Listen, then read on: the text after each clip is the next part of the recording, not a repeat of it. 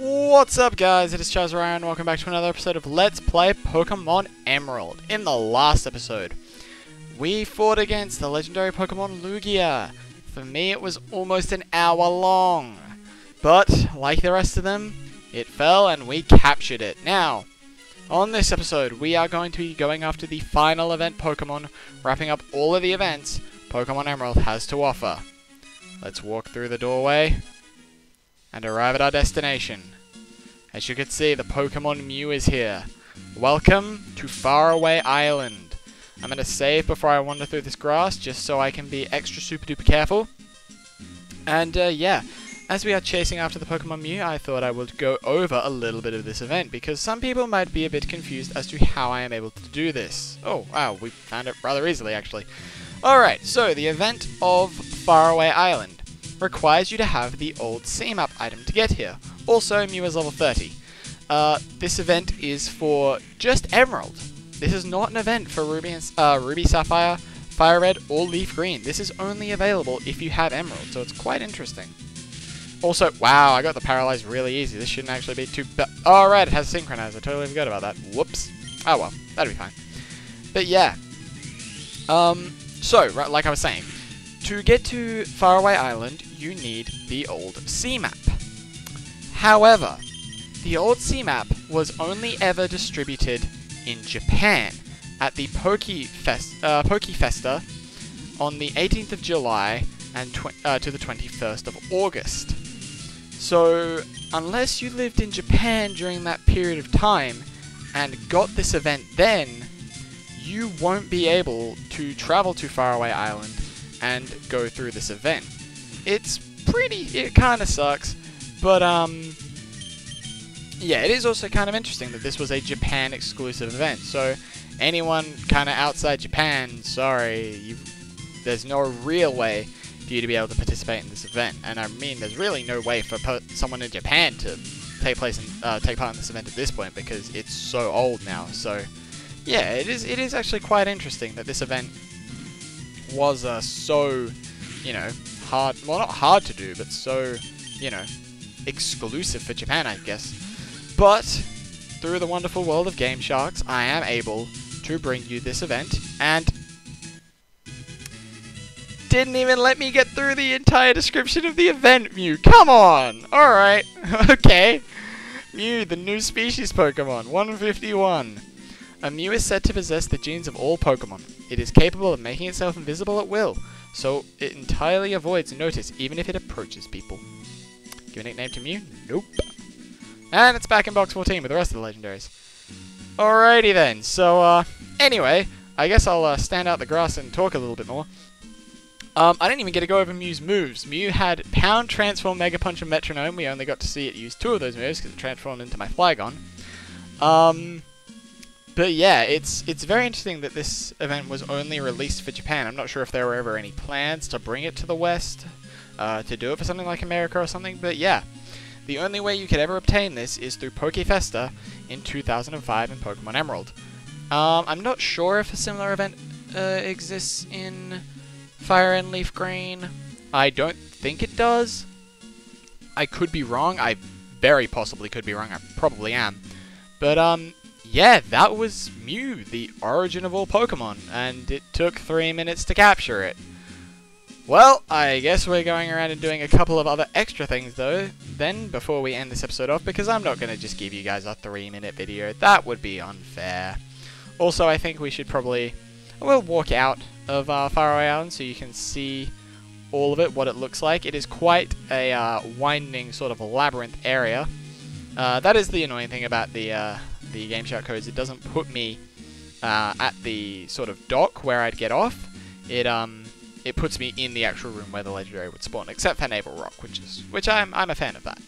But yeah, Captain Brandy can be minimally fickle. Do you want to return to Lily Cove? Alright then, sail home we will. And with that, that is the final event Pokemon for Pokemon Emerald. Oh, well, I should say the final Pokemon event for Pokemon Emerald, because there are 2 Pokemon that we never covered through events, and I believe are only obtainable through downloads So you can only get the Pokemon as a download. You can't, there's nowhere in the game to find them. And these two Pokemon are, and I'll put them up on screen so you guys can see what they look like, are the Pokemon Jirachi and Celebi. Jirachi was brand new in Generation 3, and Celebi, for all of you Gen 2 players, would know as the Tree Spirit sort of Pokemon from Generation 4. No, Generation, what am I saying? Generation 2. I'm literally losing my mind. That battle against Lugia has taken its toll on me. Also, why are these Pokemon sitting here? Oh wait, I remember why. Right, oh never mind. Let's put them in order. Oh, it's not really in order, but oh well. And Mew. And Mew. There we go. So, if we look at it, of all the legendary Pokemon you can get in Pokemon Emerald, or well, with a reasonable, I don't even want to say with a reasonable effort. Well, yeah, the ones with reasonable effort. Regirock, Regice, Registeel, Rayquaza, Groudon, and Kyogre. And then Latios. And then, through the use of events, we had Deoxys, Lugia, Ho-Oh, and finally, Mew.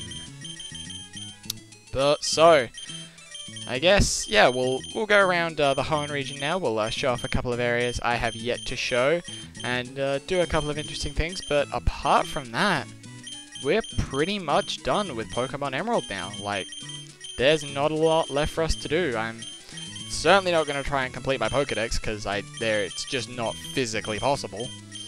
But, there are some things I could show. There are a couple of things I can do and show off for you guys before we end the series for good, which we're not ending the series in this episode. We are going to wait for the next episode.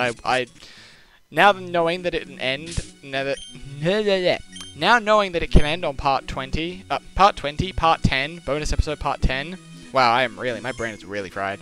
I would like to end it on bonus episode 10. I think that would be a cool episode to end it on. So, firstly, let's fly, I believe, to Oldale Town, because I think north of Oldale Town, there is now something we can investigate. I believe. I don't know why I never showed this off earlier, partially because I wasn't sure if it'd be here or not, but I think it will be. Maybe it's not. Okay.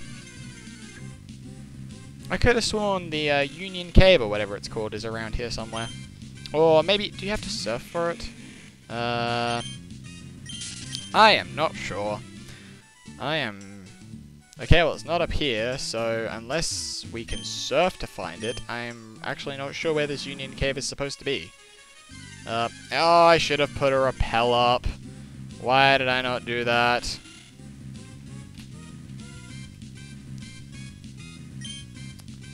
Yeah. Okay, let's look this up. Union Cave. Is it somewhere? Union Cave. It's located in the Johto region. Maybe I'm thinking of a different cave then? No, wait. No, here it is. Is this what I'm thinking of?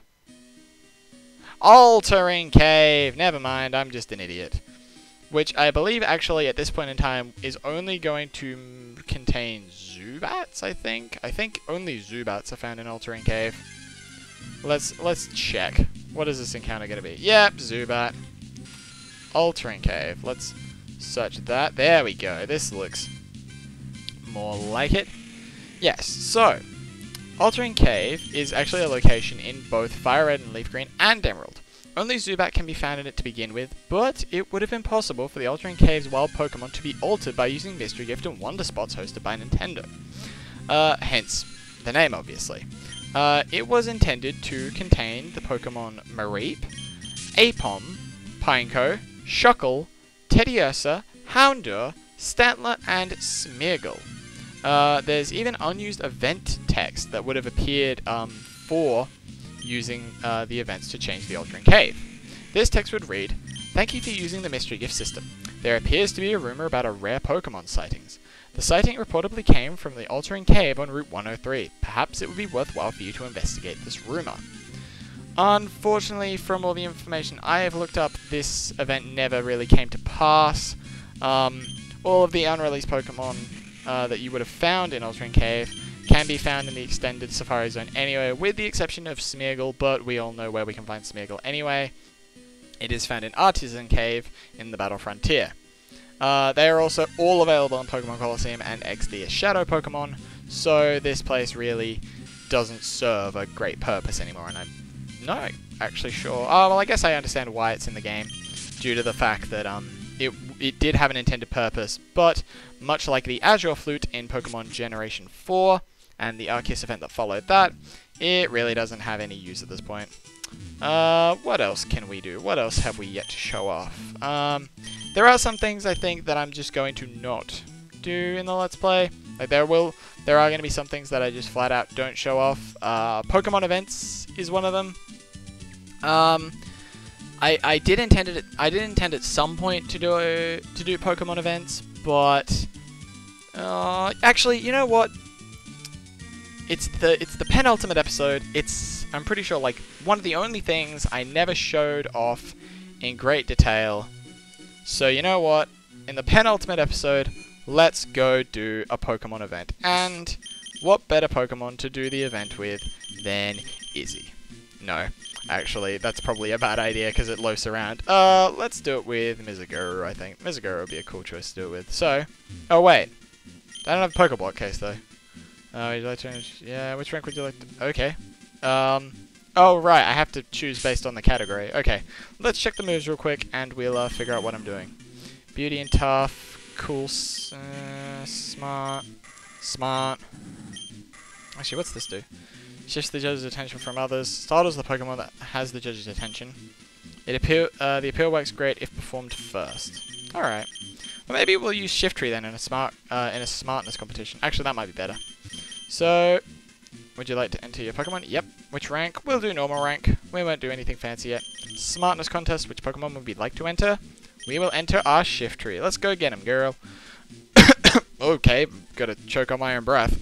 Okay, your Pokemon will be entered in this contest. Number 4. The contest will begin shortly. Please come through here. Good luck.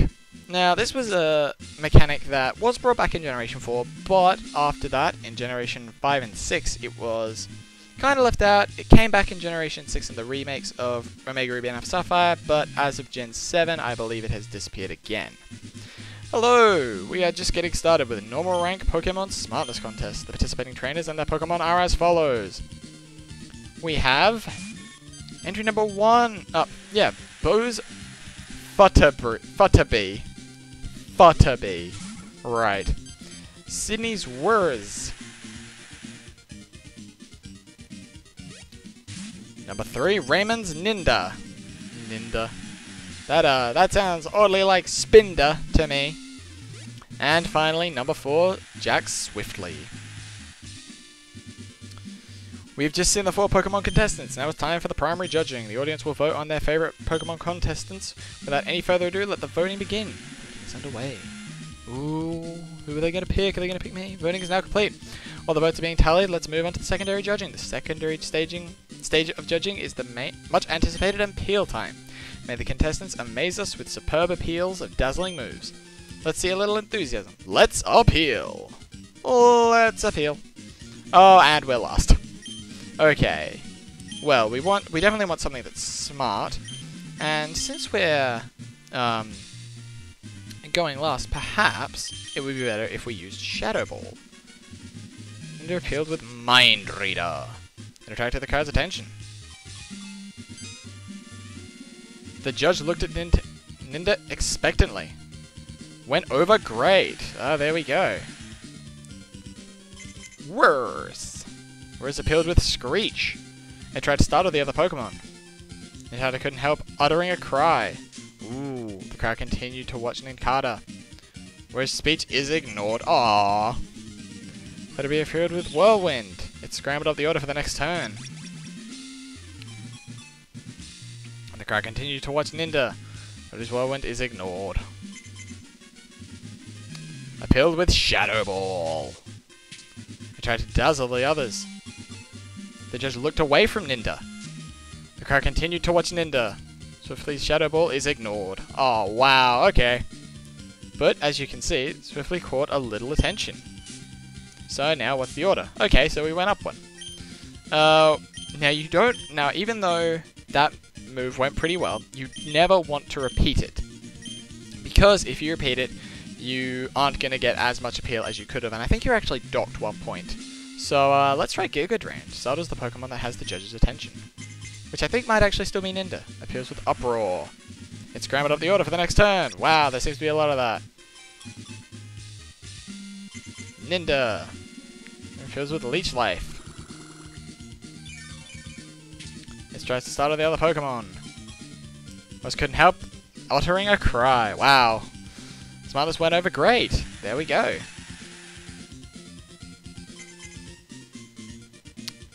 Swiftly appealed with Giga Drain. It tried to start with the other Pokemon. Was look down out of distraction. Look down out of distraction. There we go. So went over great. There we go. So now you see that little black heart next to Whirrs. That means that it is jammed. It is in the negative. It scrambled up the order for the next. Oh my god, really? Stop scrambling up the order. Minus went over great. So I think at the moment Futterby, that's so weird to say, Futterby is in top position. But you can see that Whirrs went back down. Now, the appeal works great if performed first. And we're going first, and it's smartness. So we're going to get quite a large boost from this, I should think.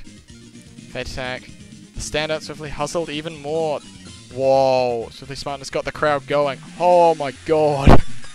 Yep, that's gonna do quite well, I think. Here with Astonish. Tried to start with the other Pokemon. Swiftly can help but uttering cry. Aw, Swiftly. That's fine. I mean, we're still at what, like, what is that? 1, 2, 3, 4, 5, 6, 7, 8. That is 9 hearts. That is 9 hearts. Scramble up the order for that. Butterfree, is there anything else you like to do other than scrambling up the order for the next turn? It seems like that's your shtick. Finally, Ninda. Interfered with Fury Swipes. Tried to start with the other Pokemon. So if we look down at a distraction. Well, we only lost 1. That's okay. Jam, look down at a distraction. We still got 7 hearts. Like, that's still really good. As you can see, it goes, yeah, command the total attention. And we're going again.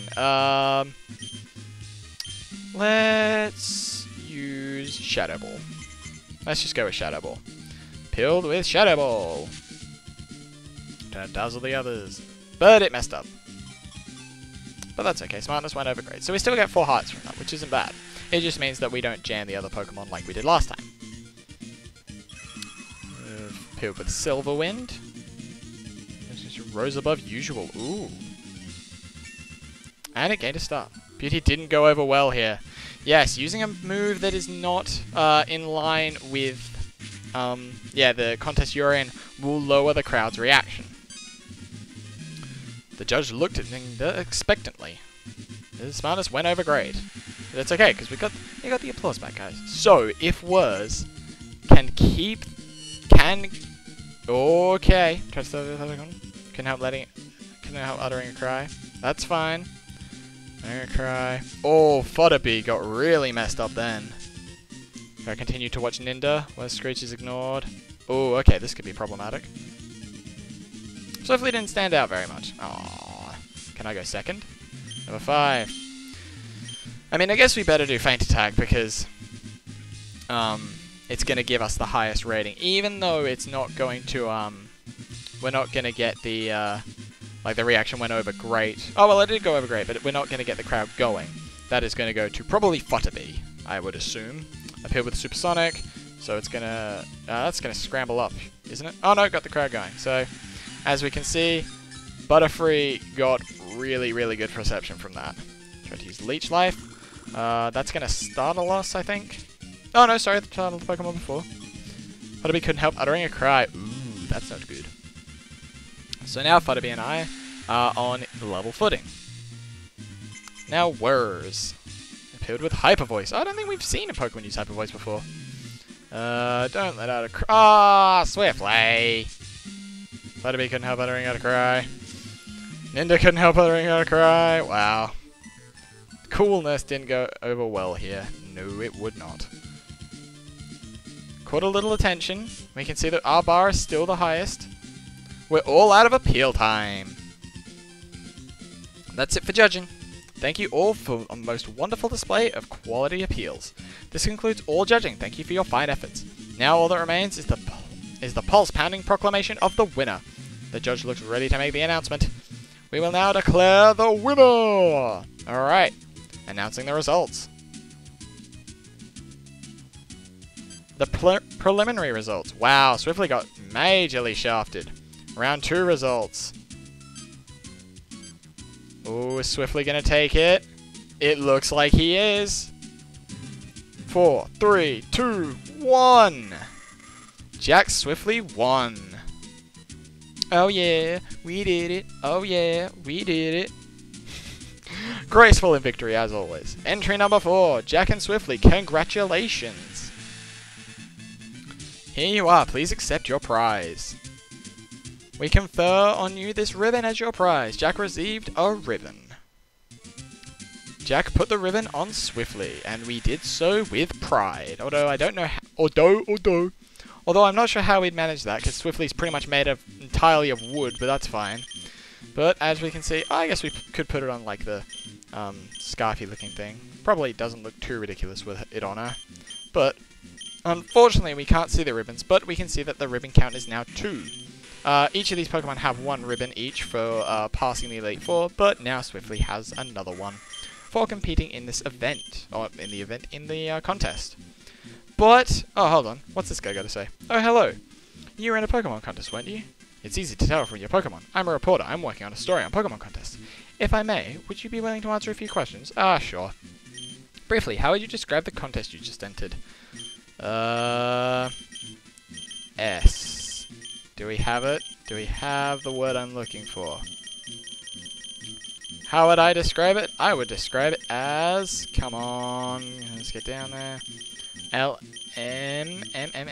I would describe it as smart! Because it was a smartness contest. I see, that's a very defining comment. You get a good feel for what the contest was like. I've got one last question. When you hear the word smart, what image do you get? Well, obviously, it's got to be... Oh wait, yeah, no, it's S. When I hear the word smart, I immediately think of... Shuppet! No, not Shuppet. Oh, and I have to go from the beginning again. Damn it. Damn it. Hold on, what if I hit select? Oh, wait, yeah, select is a lot easier to go down with. Where? There it is, Shiftry.